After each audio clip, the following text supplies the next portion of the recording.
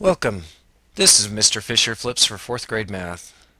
Going to start out today with a graphic. It represents the Flip classroom. Flip stands for Flexible Environment, Learning Culture, Intentional Content, and Professional Educators. If we look at that, flexible environment is what we're trying to do. We're being flexible with how we want to do the lessons. We're learning. Our intentional content is division this week, and we're going to change this from professional educators to professional students because we are all trying to learn. Our lesson today will be relating three methods of dividing. We're going to look specifically at dividing with 4-digit dividends. If we look at our lesson and our outline, we've been doing usually every other lesson when we do the flipped lesson, but lately we've been doing one lesson by lesson. Because we're struggling with how to divide, we're slowing down so that we can be flexible, so that all learners can be successful. And so we've done 5, 3, 4, and 5 right back to back. And so it slowed us down, and we probably won't get done with the whole unit before Thanksgiving, but pretty soon after, because we're going to be able to understand it all the way. So our lesson that will be prepared for Wednesday's assignment, we're going to make sure that you know how to do it, because I'm going to do it with you. And we're going to practice some of these so that you can be able to do a 4-digit dividend. And so when you go 8,370 divided by 6, you won't be scared about it. You'll be able to tackle it as it was a challenge. Jumping into the three methods, I'd like to show you what they are. And I'll make sure that this tool is somewhere on and as a link on the blog or in the Google Classroom. There are three different methods. The first method is the place value section method. And if you notice, it's taking the first box here is going to take it to the tens place, because when you cover up the 4 and the 3 and you just look at the 2, 2 cannot be divided by 5. And so we're going to take it and divide it by 24. 24 divided by 5, we think that 4 is less than but not greater than 4 times 5. And so we take 4 times 5 and it's 20. And so we're going to take 40 times 5 equals 200 to do the whole full problem. When we do that, we bring down the 43. We take the 43 over to the next box, because now we're just going to be dealing with the 43. We're not dealing with the hundreds anymore. Now we're going from the tens place to the ones place. 5 goes into 43 about 8 times, and 8 times 5 is 43 or 40. We take away, we have 3 as a remainder. And so we look at that and it makes sense. The expanded notation method is very similar. We take and go to the tens place first, and we're going to take 40 times 5 is 200. Then when we just have 43, we take 43 divided by 5 equals about 8. 8 times 5 is 40, and we have 3 left over.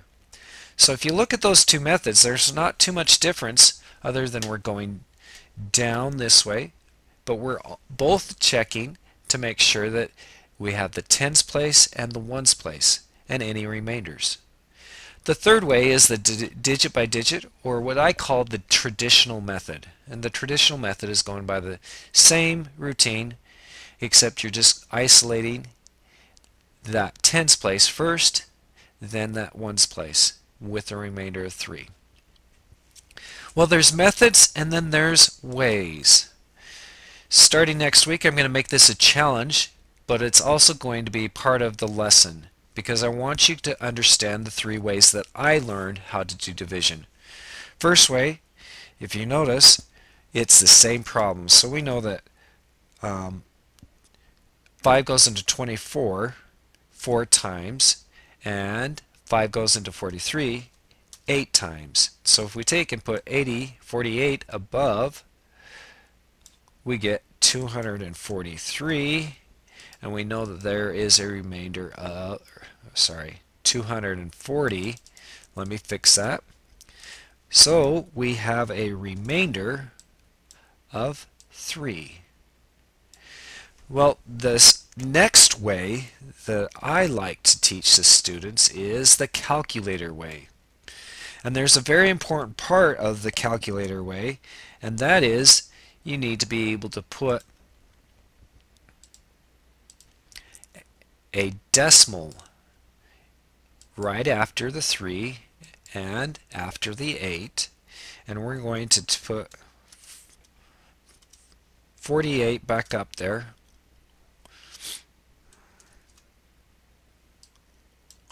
And when well, it doesn't want to move for me, so we're going to do it this way. Okay, 48 times 5 is 240. And notice I've got the decimal right after that. Now, when we bring down the 3, we're going to have 3 there. And we're going to bring a 0 into the equation. And when we bring a 0 into the equation, we bring it down, and now it's 30, or 3.0. But 30 divided by 5 is 6. And so if you were to take this with a calculator, 6 times 5 is 30. When you take 243 divided by 5 on a calculator, you won't find a remainder, you'll find a decimal 0.6. This last way is the traditional method, but when you get to the very end, you're going to have 48 with a remainder of 3. Well, that 3 was 3 parts out of, how many parts were we dividing by? 3 parts out of 5. So our answer in this equation is actually 48 3/5. And you can do the math again and check by taking 3 divided by 5, and you'll see that it's 0.6 to find the calculator answer. But we're going to try that to make sure that you understand how to do those 3 different ways. Well, here's a problem that will actually be on your homework. We have 2,238 divided by 6. And I'm doing this the place value method way and place value section method way. And so if I take that, I'm going to look at that 2, and I can't do it with the first 2, but if I combine them with the 2 and the 2, so 22, I know 6 is going to be less than 22. So 6 goes into 22. 4 times 6 is 24. So we have to go 1 lower. So I'm going to go 3. 3 times 6 is 18. And when we get the answer, we get 438. And don't forget to use our method: divide, multiply, subtract, bring down. I forgot to show you to bring down, but we're going to divide again. 6 goes into 438. Ooh, that's close to 7. Let's make that a 7. And what else do I need to do to add to that? I need to add a 0 because we're doing it by 70. 70 times 6 is 420. We bring that over here so we have it nice and neat. And then we subtract 8 minus 0. This is the bring down. The subtracting, sorry. Now the 3 minus 2 is 1. 18. We bring this 18 over here.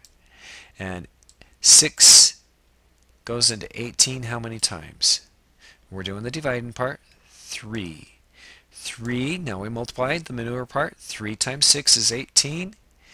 18 minus 18, now we're doing the subtracting. The smelling is 0. Do we have to bring anything down? No. Our answer is 373. See, you can do it. Well, somebody couldn't do it. Puzzled Penguin, he made a mistake. In this problem, his teacher told him he was wrong.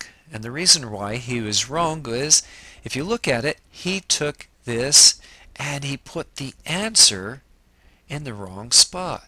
He put the 7 in the thousands place. He needed to put it in the hundreds place. If he had put it in the hundreds place, then it would have fit. So his answer is, since you cannot divide the divisor 5 into the first digit of the dividend 3, the quotient must begin at the next place value. So the next quotient, he should have started right above the 8. So his 7 should have been right there. And it should be in the hundreds place, not in the thousands place. The quotient is 769 remainder 2, not 7,069 remainder 2. So looking at your homework tonight, you're going to have a few problems to practice what we just looked at. And then you're also going to have a few problems where you're going to do story problems. Now remember the story problem that we used in class that we can substitute every time. If we take 145 cookies under the table and divide it by 5 friends, we're going to get a total amount. Now you just have to make sure, how many peanuts did each squirrel get? Well, those squirrels are our friends. And we're looking at peanuts, we're looking at cookies in the cookie jar, right? Or under the table. So 1,148 cookies under the table divided by 7, and you're going to find the answer every time. So relate the cookies under the table with any story problem, and you'll be able to figure them all out. There will be a few extra problems that will be reminding you how to use tables, how to multiply, showing your division, and a stretch your thinking problem. Now remember, on stretch your thinking, whatever you put down is going to be a correct answer because you're thinking it through. So I will accept almost all your answers if you've thought them through. Well, that brings us to the end tonight. For those that are doing it online, you'll be able to see the answer or the questions later this afternoon. And that's all I have for tonight. Good night.